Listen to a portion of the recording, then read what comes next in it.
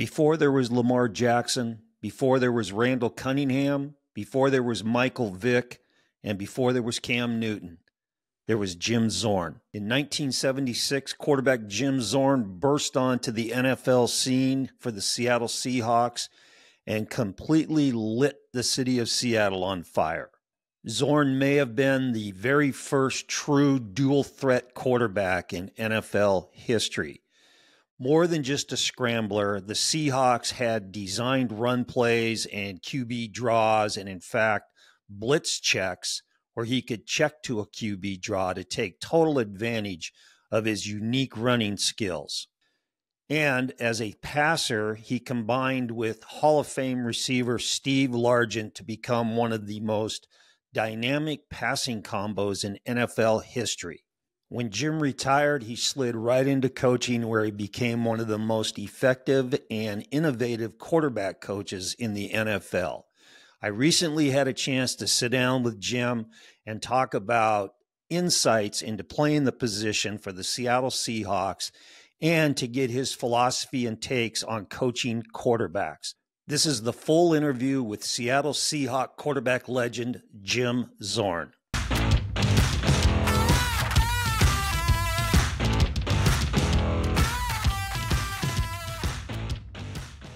When you came into the league, I don't think the NFL had seen anybody like you. And you've been compared, or they compared you at the time, to Fran Tarkenton. And Fran would scramble around and buy time in the pocket, but you were a different guy. I mean, they had designed quarterback draws for you to run. You were the first dual threat quarterback in the NFL. Thoughts? Well, I was, I could run up the field. That really is a good observation, and it was different than what had been happening in the NFL at that time. I was always given the freedom, if I saw a coverage where it would be a two deep safety with a man underneath, and there were only four rushers, nobody had me, so I could audible to a quarterback draw. And so there were games when we knew a team was going to play this particular coverage, and we called it two-man. Most hosts on television call it two-man, and I could audible. So I would audible and I would just follow my center and then break off of him whichever direction that he was headed. So I ran up the field. We did have. We had a series called the Sprint Draw series that allowed me to get outside and run up the field as well if I needed to. I always thought it was crazy that teams played you in man-to-man, because there are clips of your wide out to the right running a post, your slot receiver to the right, or your tight end to the right running a crossing route, and it wiped out the entire side of that coverage, and then you're just jogging down the sideline into the end zone. Why would people play man against you guys? Well, it's harder, actually, in most schemes. It's really harder for a quarterback to throw on the kind of rhythm he wants to versus man coverage. You have to be right on time. The DB is closer to the receiver, so you have to be accurate in your pass, and it just makes it much easier for a defensive front to pass rush, get pressure on the QB, and then the QB not have that rhythm or that timing to throw the one-on-one pass. Basically, it makes it more difficult for the QB to play man coverage. But most defense around the league, if you do not have a solid underneath cover group, meaning you're a corner that can cover one-on-one, a nickel back or an extra DB, or a linebacker that can't cover a back or a tight end, you have to play more zone, which plays into the hands of quarterbacks. I think. Right. So when you broke in with the Seahawks, did the coaching staff, when they saw what your style of play was and what you could do on the field, did they try to squash what you did out there, say stay in the pocket, or did they just say, run the scheme, but do your thing. Because there's a lot of coaches that are really afraid for their quarterbacks to get out there and run around. Do they just? Yeah, I that's a good question. So, for me, that was part of my asset, right? That was part of my skill level. I could throw to the left on the run. I could throw to the right on the run, and so we took advantage of that with that sprint draw series, and I was allowed to run up the field. But Jerry Rome, who Howard Mudd, and Andy McDonald, who put this whole scheme together, what they did, what actually Jerry often would say, be smart. It's better to, we need you the next play, right? So that was one of the war cries of Jerry, is make sure you get down, make sure you run out of bounds. And as a coach, I would do the same thing to my quarterbacks who could scramble. And, you had to have a strong desire, if you will, to play the next play. Right. So back in the 70s, when football was a heck of a lot different, and you're running the ball and you're sliding or getting down to protect yourself, and you're playing like the Oakland Raiders, and their secondaries coming in on top of you, throwing forearms into the back of your helmet. A little bit different environment than today. Yeah, and I was quick enough to avoid a lot of the shots that were about to be delivered, because I learned how to hit glancing blows. Like, I could go straight onto a guy, and then just at the last second, I could veer and not have that straight on kind of blow up shot. I could hit with shoulder pads, or I could glance with my helmet, and it made it, it made it so that I really never got knocked out in a game. It's amazing to me how many quarterbacks don't have that mindset. I mean, they're running straight up and down, and they're allowing guys to take clean shots at them. That's crazy to me. Yeah, it's hard to. Some of these guys don't get up the field as often, and I just think I don't know. It is awareness. Yeah. But you have to have that, like I say, that strong desire to get yourself down so you can get in and play the next play. With I still have a haunt in me. Almost the very first game we played in the Kingdome regular season, or maybe it was preseason. We played the San Francisco 49ers. No, it was a preseason game. And we were down to the fourth quarter. Had I scored, we would win the game. And I went down and I got hit on the 2-yard line on a scramble, trying to get into the end zone. And that play still haunts me. I think I should have launched myself, sacrificed myself in some way to get into the end zone. And I still remember that play. And that was one of the very first games in the Kingdome that we had ever, it was so close. Yeah. Anyway, I think we, as we were early in the game, I would love to play today's game, but not because of that. I think that the strategies are still there in bigger ways, because defenses are much more complex. I know more about the game than I did when I played. And so, I would love to play in today's game, but I wasn't, I'm not disappointed in my time in the game. We played some, really competitive seasons, and, I wish we would have gone to the Super Bowl early, but I didn't know anything about expansion teams and the development of a team, the draft, how the draft is formed, and all that kind of stuff until I was almost out of the league. Yeah. So that leads you to my next question. I was a high school senior when you were a rookie, and I'm sure that you were the same way as I was, that we played the game with our ability that we developed on our own and had the ability to throw the ball accurately and play the position. What's your thoughts on the quarterback environment today with these high school kids, private QB trainers, these camps, which are really well done, and these guys are getting coached so that when they go into college now, they're so much more advanced than we were.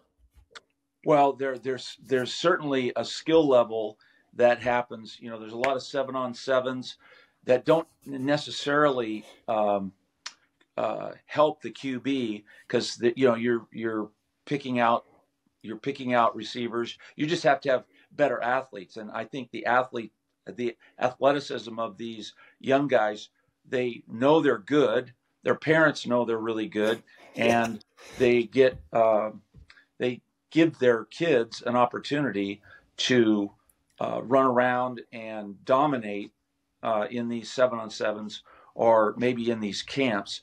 I think that parents sometimes are fearful that they're not allowing their son to, make it, if you will. Right. And I think there's also a group of players who go to schools who don't give an opportunity. You know, if you only throw the ball 4 or 5 times a game, but you're a good passer, but your coach says this is the offense that I know, and this is what we're going to run. You're stuck a little bit unless you go somewhere else. So the development is a little bit all over the place, and that in college, it could happen the same way where you get into a program at the college, you get a scholarship, but the coach can't really help improve you, if you will. Right. And there's some that it doesn't matter what level it is, but you get these, you go to a school, you get a scholarship, but it's not it's not one of the big conferences, and you learn you really learn football because that coach is going somewhere. Right. He has studied. He may not have the name yet or recognition, but he can teach you or teach that QB what he needs to know to play it at a much higher level. And then that young man dominates and he becomes ready. There's no exact formula. I think the QBs that are coming out need to have when you were in high school, you definitely wanted to have a sound release. But I think there are a lot of gaps in football 101. Right. That, it takes time because a lot of QBs, if you will, and even parents, they would think, hey, I just want you to throw with my son. But classroom and learning defense, that's part of the game as well. And just learning about football in general. Right. A lot of gaps that kids have that you need to fill those gaps. And some of them do in college and some of them never will. Well, I'm sure that you went into college the same way I did, not knowing how to read coverage. I was never taught that in high school. We just threw to the open guy, which is usually the first guy in your progression. And so, the development now and the guys that get these young quarterbacks in the classroom and teach them how to read coverages pre and post snap. These guys are so much further ahead of the game. So that's a good thing. When you played in the 70s, how much, if any, control did you have on game balls? Did they have those things under lock and key? Was there any way that those things were adjusted slightly for you to throw it better? Oh, no. You know what? In today's game, every ball is doctored because there's the same mud that is used on baseballs, right? Right. Every ball is mudded. Every football is mudded as well and cleaned up, brushed off. I know that now there's much more scrutiny because of the deflate gate problem that happened a few years ago. But that wasn't really that's not a huge detriment for the quarterback or anything like that. It's just that everybody wants to have equal equal football opportunity to throw. I mean, we didn't have separate footballs when I played, where we just had a bunch of balls, and the home team supplied the balls. Right. And now every team has their own ball. Every team has a ball that is stamped by Mr. Official, so Right. that he knows that he observed it. He had his little air monitor and Right. measuring tape, and so everything is equal. But the big problem that we had with footballs when I played was we did not have a mud, if you will, and so the ball had to be rubbed out a little bit and get this protective wax Right. off of the ball to make it easier to throw, to not make it slick. The wax on there was designed to keep the ball from getting any water damage on it Right. before you brought it out of the package. And so we would rub it. I'd rub it in the grass, if you will, all four panels, just to get that initial wax off. I liked a newer ball when I played because the leather had not stretched out, so it didn't get big and round. It stayed a little more compact, and so I always liked brand new footballs as long as they were shoved into the ground a little bit before you had to play with them. And go ahead. The laces were the laces. I would check the balls out because I didn't want really flat laces. I liked not huge laces, but I like bigger laces. And every once in a while, a panel on that ball would be sewn incorrectly, or just a little off, or the panel would have a little bit thicker leather than the other panels, and it would wobble. And so I would spin the balls to make sure that they spun when you threw them, because the spiral had to stay there. Anyway, too much technical. No, that's beautiful. Today, quarterbacks, they get to approve their balls. They get put in a bag, but then Mr. Official has to approve them, and they get to play with their own football during the game. Now, I know that you used to spin the ball on your index finger, and I picked that up from you, and still do it.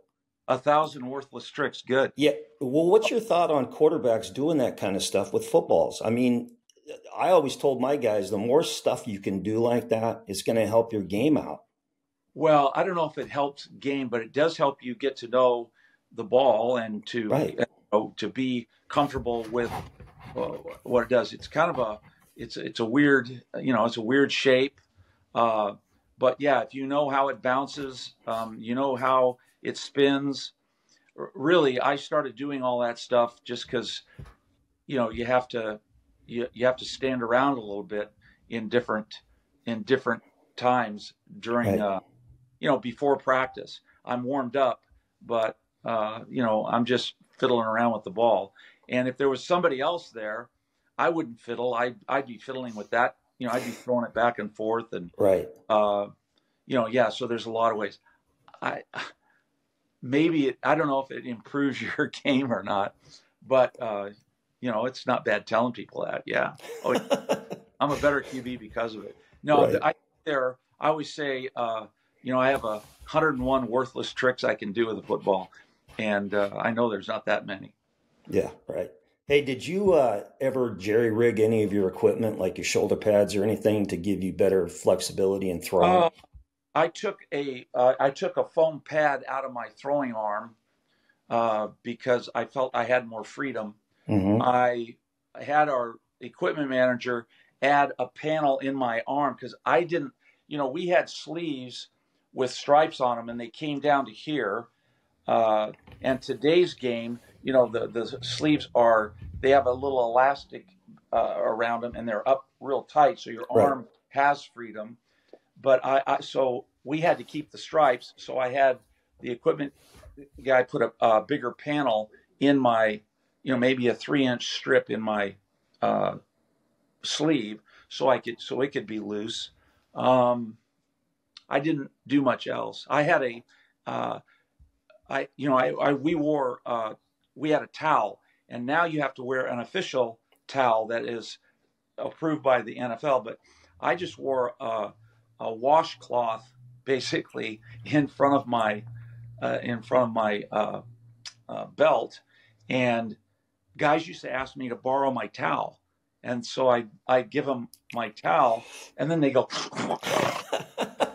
and then they give it back to me, and I have to keep my hands dry. So instead of having all that slobber on my face towel, I started getting a second towel, a second wash. I called it my guest towel. And so when a guy would ask for my towel, I said, sure. But I'd give him my guest towel, and then I'd shove that back into my breeches. That's good thinking. Yeah. So I think it's you have to learn those things as you go along. Right. There are a lot of snot bubbles out there. Yes. Okay. So, favorite stadium to play in the NFL? Well, the Kingdome for sure, because you could guarantee the weather and guarantee the turf. The turf was hard, but it was fast. It was a really fast track. I think as stadiums were refurbished and redesigned, there's great stadiums around. I always liked to play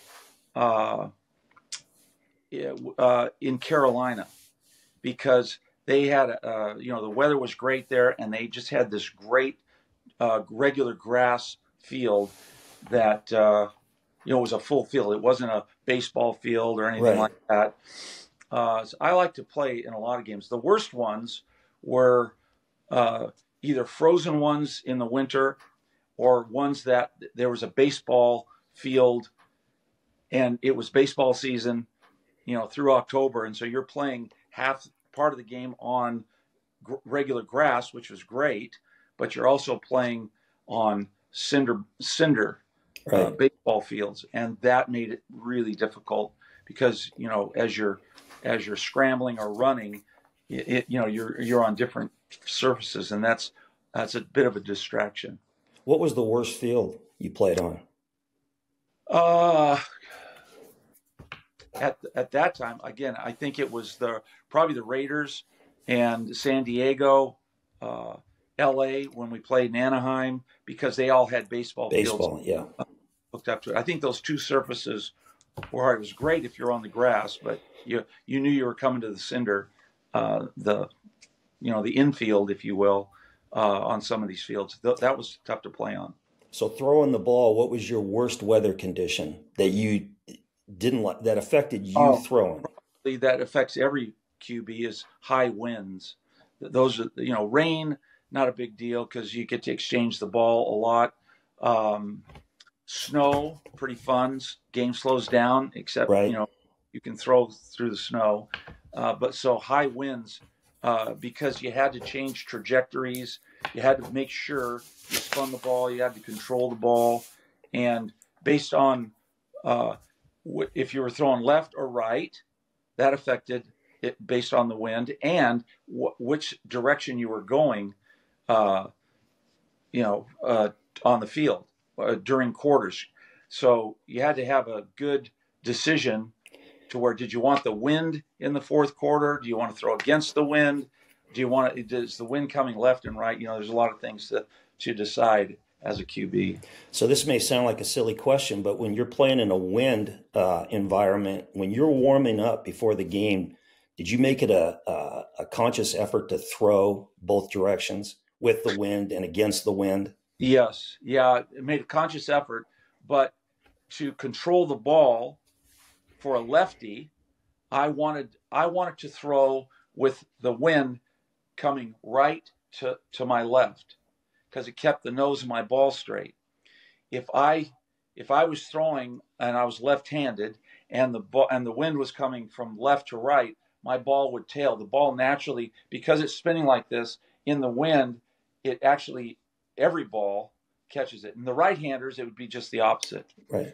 So so I would, figure that out early in my career, And if you're throwing in that, some part of the game, you're throwing in the very worst way you possibly could throw, where the wind is coming left to right, your ball's going down the field, and so your ball is going to get blown to the right, and it's going to turn and tail this way. So how do you figure those things out? I Right. think number one, you got to throw hard, and you change your trajectory a little bit, and the ball is maybe not as affected. If you get the ball up in the air, Right. can't control it, and you don't figure the wind a little bit, yeah, it'll affect it. Much like a golfer or a kicker kicking in a stadium with a lot of wind. And the guy who taught me one really important concept was it was Steve Largent, who was one of my key wide receivers in the Hall of Fame. Yep. But Steve used to say, listen, it's my job, it's our job as receivers to catch the ball. So, Z-Man, I do not care if the ball comes end over end. I'm going to catch it. Right. So if it's wobbly, if it's not a tight spiral, no big deal. Just get me the ball and make it catchable. And so, sometimes in high winds, QBs, you and I, we don't have the chance to throw a ball with this really tight spiral coming in with the nose of the ball right there. It's going to be like it's coming in sideways sometimes. Right. Right. And so the receiver still has to catch it. So it's our job to make those little adjustments, but we still are responsible for the completion. I want to talk about Steve Largent for just a second. I know you guys are buddies. We're tight, and that's a big part of a quarterback receiver combination. But talk to me about the unspoken language that you had between each other and how that played out on the field. Yeah, I think we both had the same. Excuse me. We had the same outlook on the game from day one. He wanted to be really good. I wanted to be really good, and so our communication had to be as best as it could be. And so he would work after practice or before practice. We would work on issues that were possibly going to come up. And I'll give you an example. If we had a team that changed coverages a lot, and we were going to run a comeback, a deep out during that game at some point, or that was going to be a key throw. After practice, we would work on the different types of technique a DB would play in a game, and what Steve was thinking. We would talk about what he was thinking based on the leverage of that defender. For example, if the defender was off and hard inside, he would run his comeback. He would just take him straight up the field, try to get him to run vertically, and then come out of it. And he was really good because he had a low center of gravity. He could be out of breaks really quick. Right. But if the DB was pressed on him, and we still had the comeback on, I knew that he was probably, if he got hung up, and all I could do was just peek, because I was trying to keep the other defender inside, a safety inside, so I could isolate him one-on-one outside, or not get a flat defender to move outside. So my eyes weren't totally on him, but I would peek. Right. And, it would be almost pre-snap that so he's got press man, he's going to come out of it maybe 2 yards shorter. If he gets bumped, or if he gets grabbed or whatever, it might be 2 yards shorter. But I had to be right on target because the DB was that much closer. And so I had to anticipate that. So the ball was already in the air when he was going to make his break. And we could, you could say, hey, now the guy's soft and outside, or he's pressed and he's bailing out. There's just different ways. And we would express and practice all the different types of breaks. So when I'd look out during a game, I was very comfortable.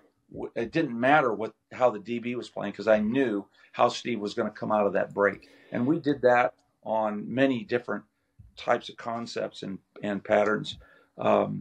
He was a perfectionist, right? Yeah, right. And there's a reason he's in the NFL Hall of Fame, and that was just a small portion of why he was as good as he was.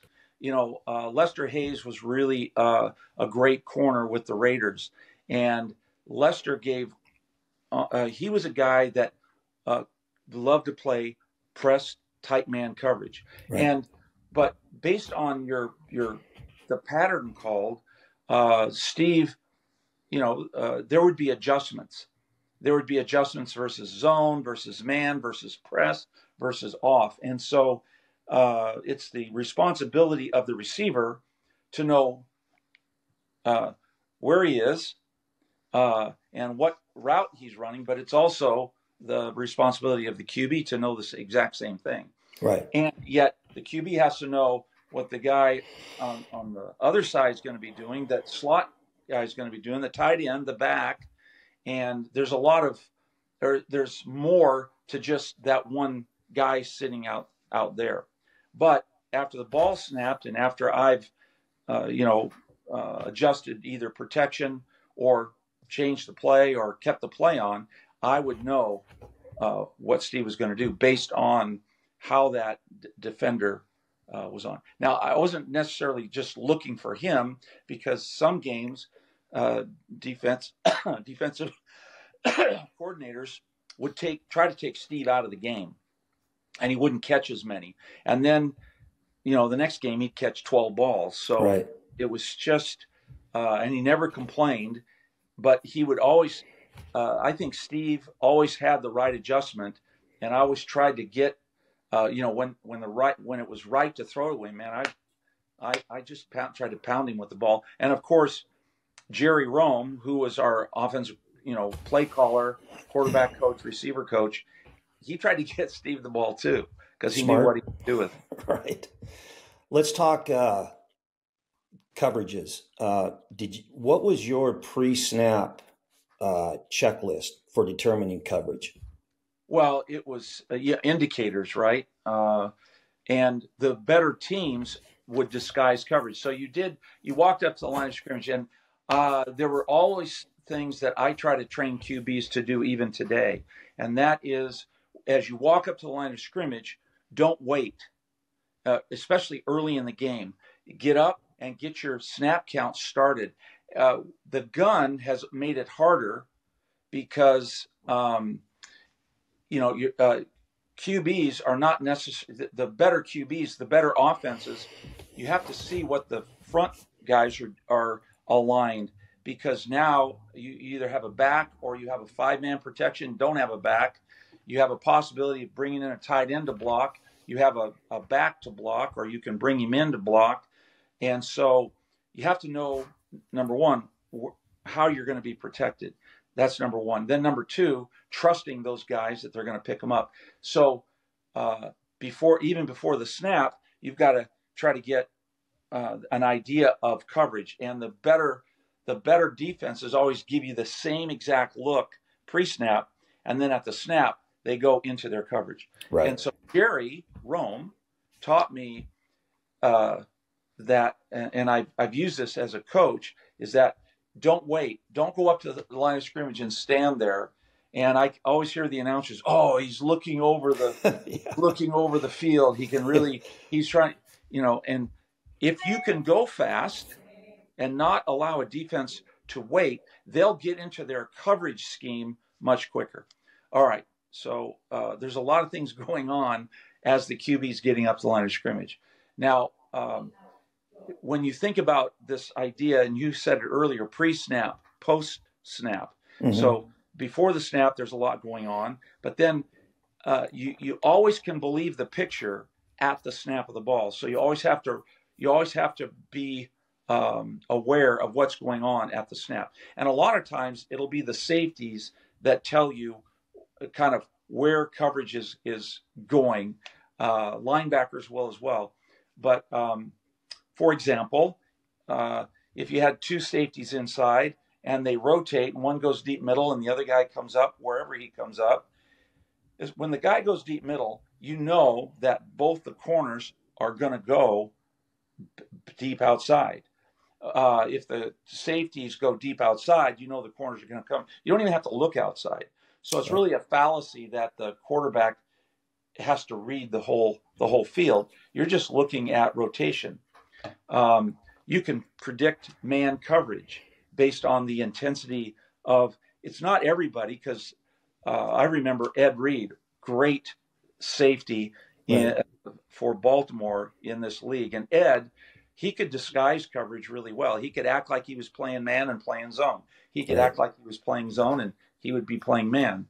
I think Troy Polamalu, they gave him freedom. He'd line up in one of the gaps between the center and the guard pre-snap, acting like he was going to blitz. And sometimes he'd jump over and he would. And then sometimes he'd be playing cover two or deep outside safety. So at the snap, man, he would haul to get deep outside. And so he could be disruptive. Those things are disruptive to the QB. But as I said earlier, you got to get up to the line of scrimmage or get in that gun and get the ball snapped so you can force that defense to show you sooner than later what they're trying to do. Does that make any sense? Yeah. Now, what you just said, Jim, is what I wished every TV analyst, former quarterback would be saying to the viewers during a game. Yeah, explain how stuff works. Yeah, you see how long it took me to explain. So in TV, you can say it, but I watch a lot of games without sound. Yeah, because I hear the announcers going, "Oh, yeah, he really read that cover two well," and it wasn't cover two. He might have, the safety on that side went deep outside, but he was playing a deep third because the other safety went deep middle, and that corner had him 1-on-1. It's not cover two. They blitzed him. Well, no, they didn't blitz him. There was a 3-man line, and one of the linebackers came. It was just a 4-man rush. Right. So sometimes coaches or past players can get upset because of how announcers see it. But I feel for an announcer because they've got to, you got to talk in sound bites and you got to see it very quickly. We can't have a discussion because the next play's coming. Right. Okay, let's change gears and let's talk about the Seahawks field goal fakes. Legendary, always fun to watch you guys play. Yep. And every time you lined up for a field goal, everybody's going, are they going to kick it?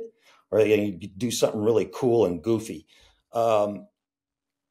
Did you have any say-so in any of those designs, or was that all Rusty Tillman?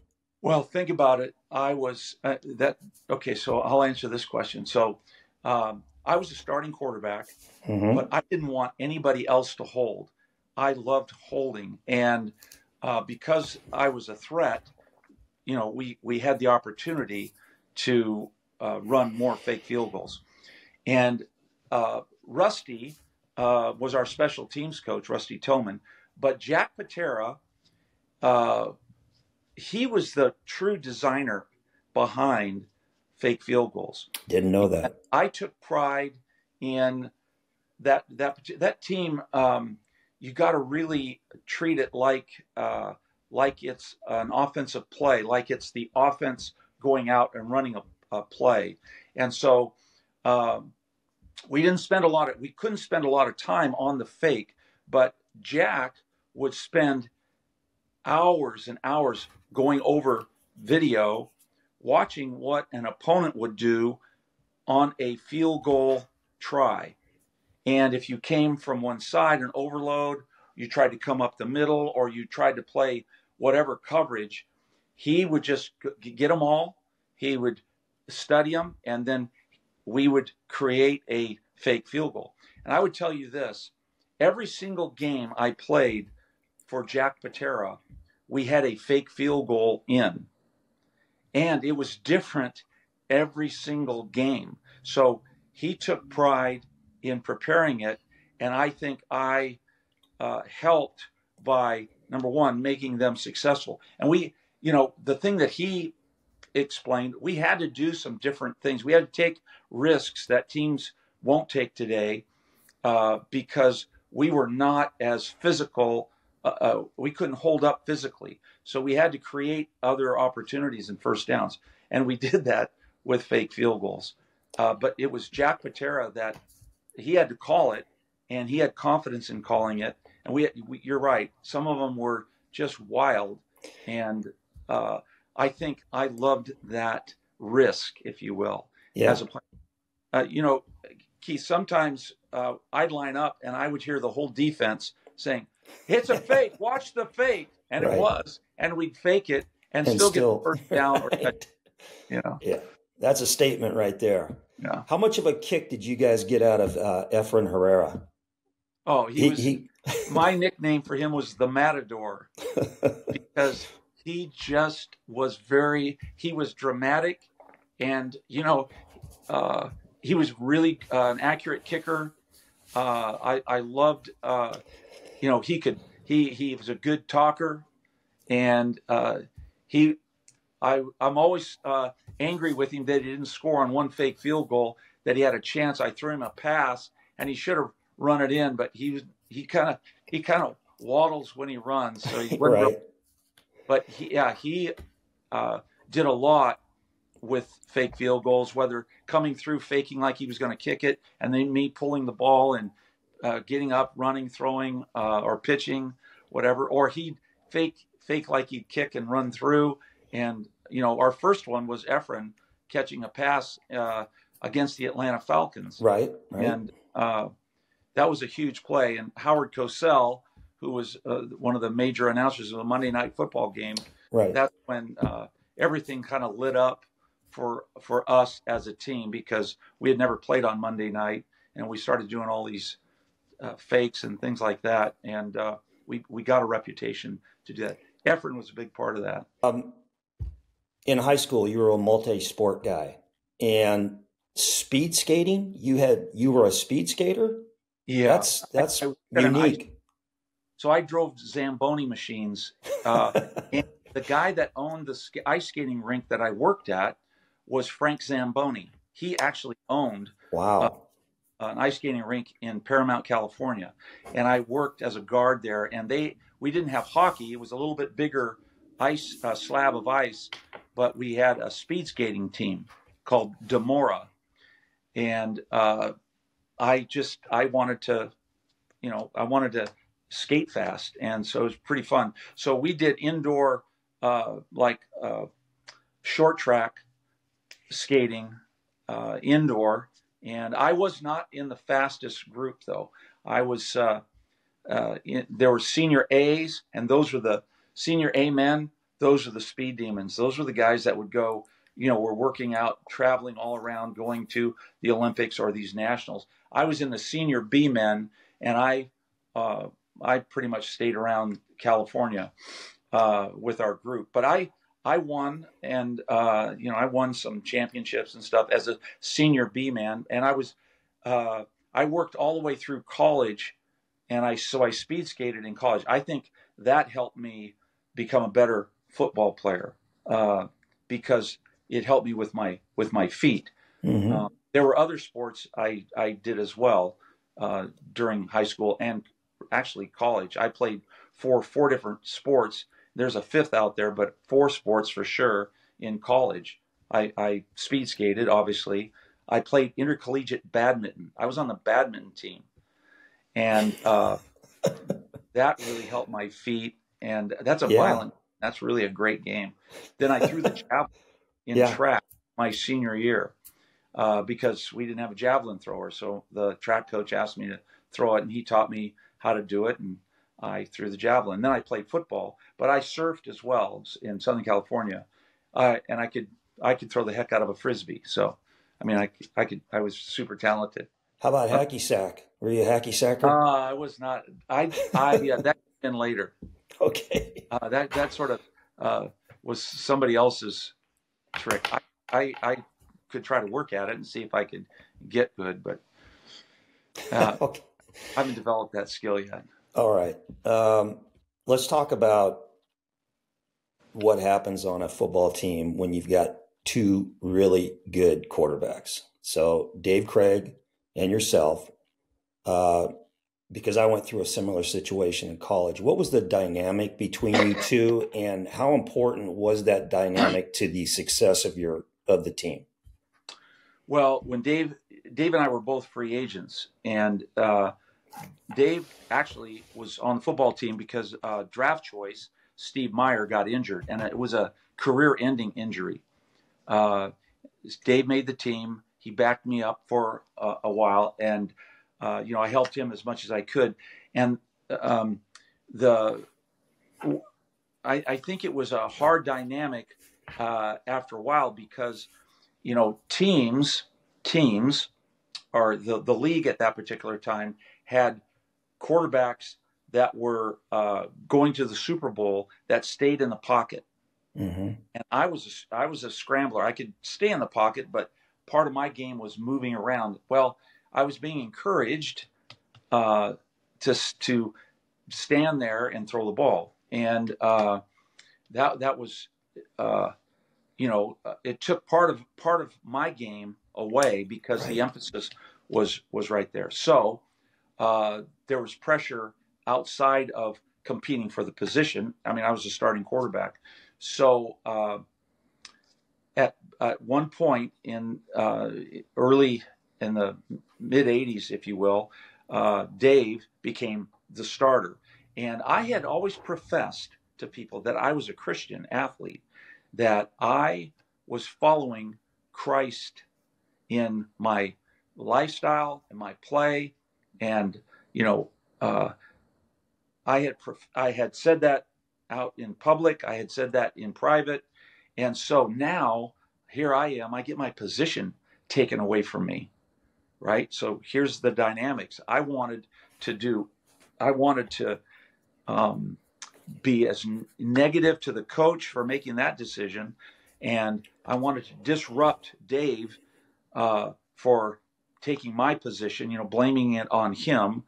And so I went home that night and I had, I was trying to devise plans, if you will, Right. to disrupt.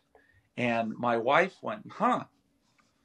So all that stuff that you've been talking about is irrelevant now because you got your position taken away from you. So I went to work that next day and I said, okay, I'm done with all the plans. I got to help. That's part of my job. So that's what I did. Is I supported Dave as much as I possibly could. I still got to play at points where either Dave got an injury or we weren't doing really well, or I still tried to stay competitive, but I had an injury that slowed me down, and there were all kinds of circumstances, and I tried to just be as good a teammate as I possibly could be, and Right. that was my war cry. So when you have two QBs that can play at your school, you got to choose one. I would say this, that for coaches, if the position is truly open and you haven't decided, you truly haven't decided, great. You explain that. If you've got two QBs and you don't want to hurt the one guy's feelings, but you have a sense that this guy is going to start, that needs to be expressed, because the guy that you're really impacting the guy who thinks the position is open, but it's really not, and you're not getting, if a guy is really better than this guy, or in your impression, it's going to work itself out. Who do you think, in your opinion, who was the best quarterback in the league when you played? Oh gosh. Well, Dan Fouts was throwing 400-yard games. He was really good. I felt like I was good, but there were guys that were far more experienced than I was at that particular time. Roger Staubach was an excellent QB, And for the Dallas Cowboys, he did a lot because he could move around, and he was he was tenacious competitor. Taught me a lot because I had my very first year before the Seahawks even, I was with the Dallas Cowboys for a stint. He was good. So, yeah, I would say Dan Fouts was one of the better QBs in the National Football League. There were guys that, could throw super accurately. He was one of them and stood in the pocket. His team protected him, and he had some good receivers, and they kind of lit it up. Yeah. As a QB coach, what was the one thing your quarterback did that drove you nuts? Well, the one war cry,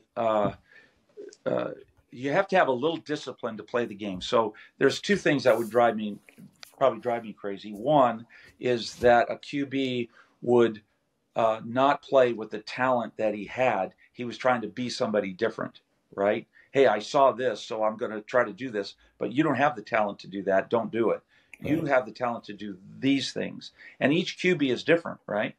So that would really bother me if that thing came up. But probably the one thing that can hurt, now I'm thinking of all kinds of things, but one thing is to have a quarterback be in duress and have these throws, I would call them flick throws, just a reaction, and you risk too much. Instead of scrambling or instead of protecting the ball, you think, hey, I've got to throw it, so you throw it up, but you didn't have a plan on how to let it go, and the ball floats. That's really difficult. And this is probably bigger even than that, is that a quarterback that doesn't study and can't be trusted on the field, because the play caller has to be able to trust that QB is going to read the play the same way every single time, right? Hey, I called this play, and this is, he already knows how it's either A to B to C, but I don't want him to read it C to B to A. Do you see what I mean? Well, why not read it C first? Because, oh my gosh, he was going to be wide open. Well, that's not the play, because you've got to read it. Or you read, hey, I want you to throw opposite rotation. He throws into rotation. I want you to go, left, just like we started with, left or right, man. I want you to work this side, zone. I want you to work this, whatever it is, not to do that, not to be trusted to do that. And a lot of it is just the lack of study that the QB has to put in to get it right, and the lack of feel during the game. You have to. I think there's a lot of QBs, Russell Wilson being one of them. He does a great job of executing each play as they come. We got this play, I'm going to execute it. He's not thinking about, he might be thinking about the situation, but he's not going to be thinking about the other, a play that he had called that wasn't successful, or a play that hasn't been called yet that he wished the QB coach would have called or the coordinator called. He's going to execute the play called. And I think Matt Hasselbeck was like that. I think the better QBs can stay with execution of the play called. You as a QB, you're living in the present. You learn from the past, but you're living in the present. And when the future becomes present, man, you're ready to take that on too, because you're prepared. You've studied. You've been in the game. You know what you're expecting. Yeah. Hey, listen, this has been a real thrill for me, Jim, to do this and talk ball with you. This is great for Seattle Seahawks fans, but really valuable for coaches out there, college and high school. Gold, some of the stuff that you've gone over. I really appreciate it. And thank you for taking the time out of your day to do this. Anytime your coaches need to clarify what I'm talking about, because it's very difficult to answer a question and to not example it or see the examples of what I'm talking about. You could misunderstand it and be wasting time. And my goal for QBs and QB coaches is not to waste not to waste time, but the time you put in has got to be exact and valuable and helpful to play the game, because it doesn't matter about looking good. It does matter about playing the game on the field. That's what I'm getting these guys ready for. Yeah. Beautiful. All right. Yep. Perfect. Thank you, Jim. Appreciate it.